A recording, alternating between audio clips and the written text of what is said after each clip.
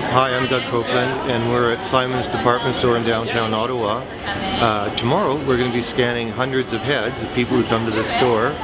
So if you'd like your head to be printed out, come do it. I'll be making a very, very large sculpture using thousands of heads that we've scanned across the country. So come be a part of it. What's your inspiration for the project?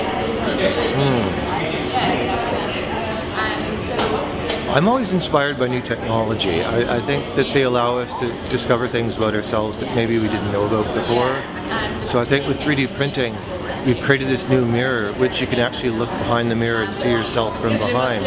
It's psychologically very weird, and every time people see it, even the naysayers, are like, oh, cool. It's a nice feeling. So if you do come in tomorrow, you'll get a free copy of yourself for free, and a t-shirt, and you can become part of a very large artwork. It's a good thing.